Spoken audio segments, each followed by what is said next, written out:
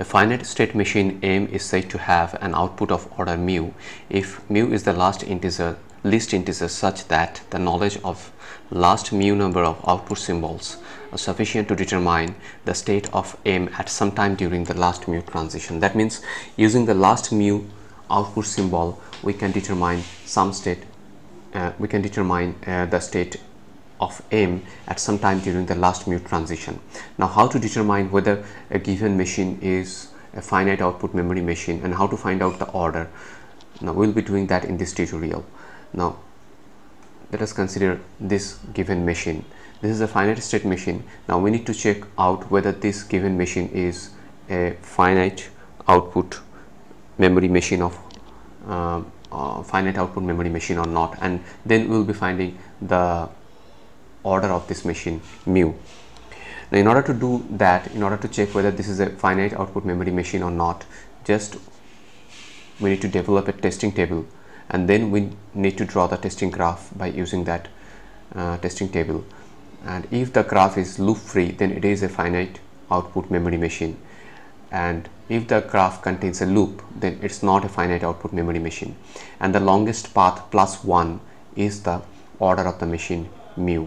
So first of all, we need to develop the testing table for this.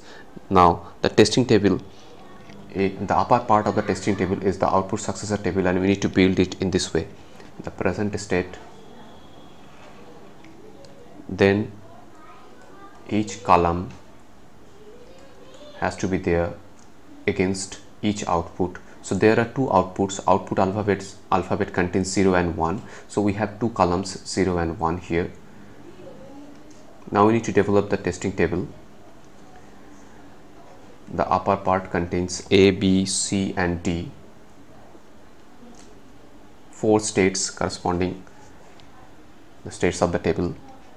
Now Z is equal to 0. For this column, what you need to do is to find out what state transition gives output 0. Now for A, for input 0, it goes to B and provides output 0. So for A, when the input is 0, then it goes to B and provides output 0. So output 0 is actually given by state B. So state B should come here.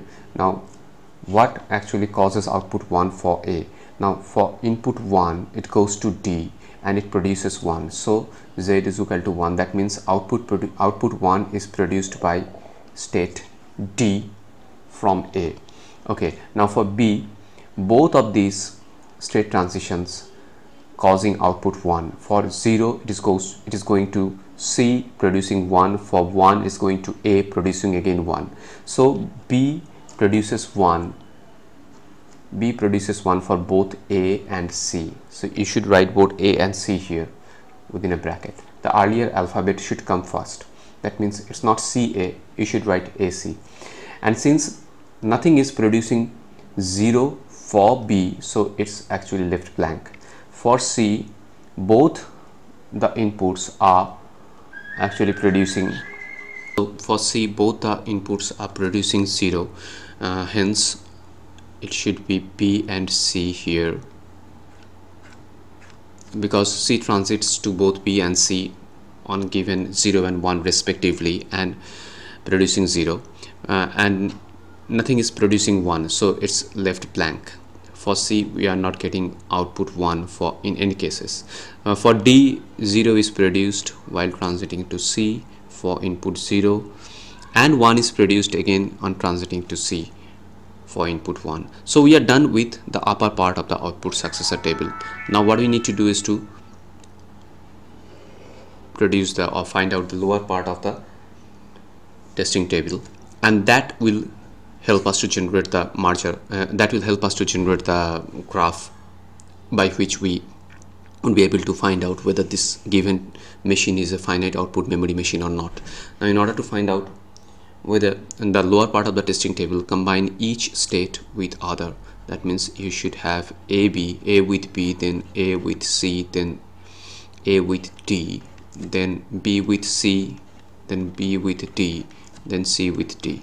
So these are the 1 2 3 4 5 6 combinations of states state pairs that we have. Now since on the right hand side of this lower part of the testing table, just go on doing the union with the corresponding output producer states. Now B is B for A, and there is nothing for B here. So what you should do, you should left it blank. Now D for A is here and AC for B is here. So now each state of this B, that means A and C, has to be combined with D. That means here it should be A with D and it should be C with D. So what you need to do for the C, for BC, for AC it should be BB. For AC it should be B with B and C with B. So B with B and C with B. For AC here it should be left as blank. AD, it is BC. B should be combined with C for AD, and D should be combined with C, that means CD. For BC it should be left blank because here we have blank. So BC left blank for output 0.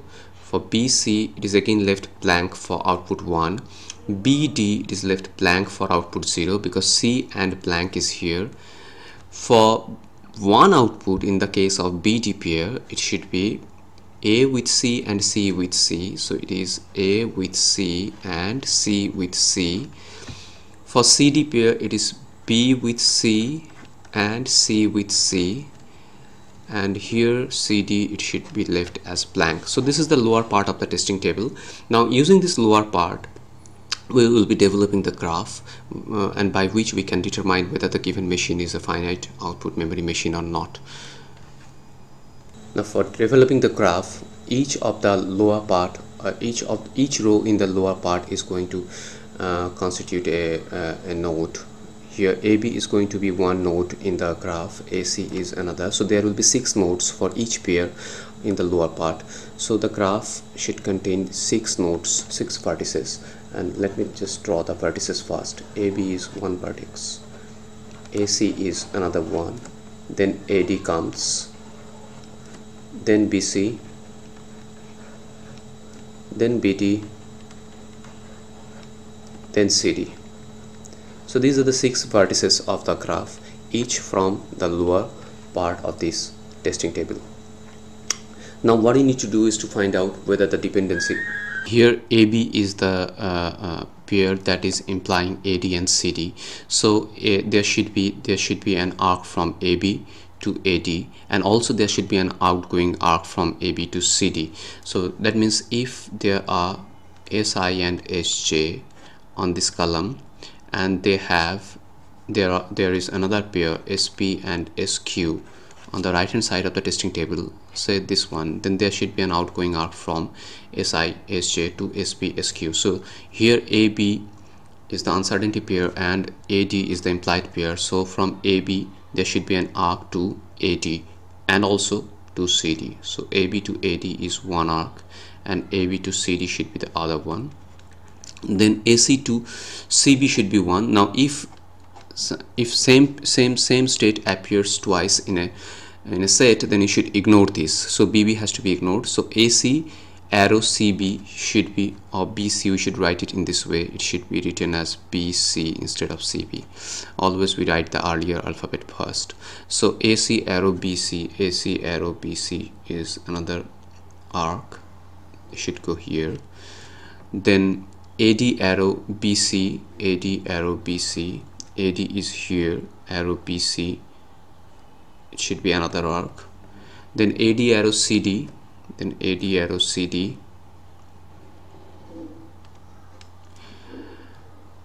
then comes BD arrow SE, BD arrow SE, BD arrow SE is another arc. From BD it should be towards SE. Now CD arrow BC should be there. We should leave this CD arrow BC.